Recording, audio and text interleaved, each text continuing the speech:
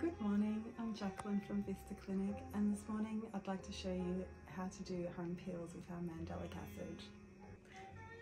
I like to do Mandelic Acid once a week as a pamper day on a Sunday. It's nice and simple. We basically have our home peel, which is exactly what we use as a peel in the clinic, but you can do it in the comfort of your own home. In this special bottle of Mandelic Acid, we have a unique peel derived from natural bitter almonds, and it's used in anti-aging medicine. It's ideal for sensitive skin, rosacea, and pigmentation-prone skin. It can even be used in summer. So the main benefit I like about the Mandelic Acid peel, especially having sensitive skin, is that it has the most amount of AHAs, which is a slow release, which makes sure we protect our barrier function during the peeling process. So how it works is the Mandelic Acid regenerates a cell turnover, kind of taking away the dead skin cells, clearing out pores, also enhances collagen stimulation for the new skin for a nice, vibrant and clearer overall look.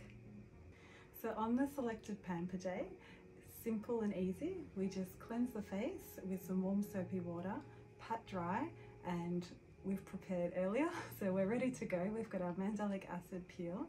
There's 4 goes in here, and we'll do this once a week for the next 4 weeks.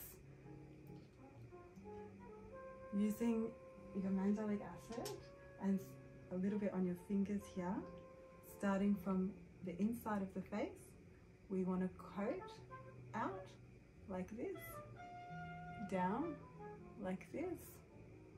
Might use a bit more because my forehead, like this, and then we repeat the same for the other side. Once the Mandelic Acid has been applied to the skin, we let that settle for the next 10 to 15 minutes, and it can be expected to have a slight tingle.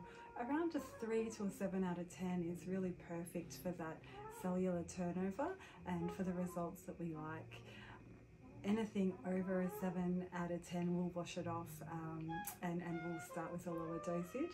But speaking of dosages, we can start at 20% Mandelic Acid, and we can work as we grow our skin barrier function up to 30, 40.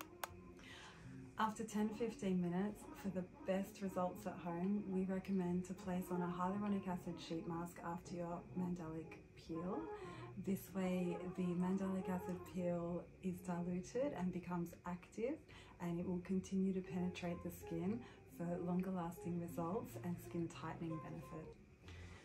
To summarise, we leave our Mandelic Acid on for 15 minutes, following with straight over the top our hyaluronic acid sheet mask for a further 15 minutes.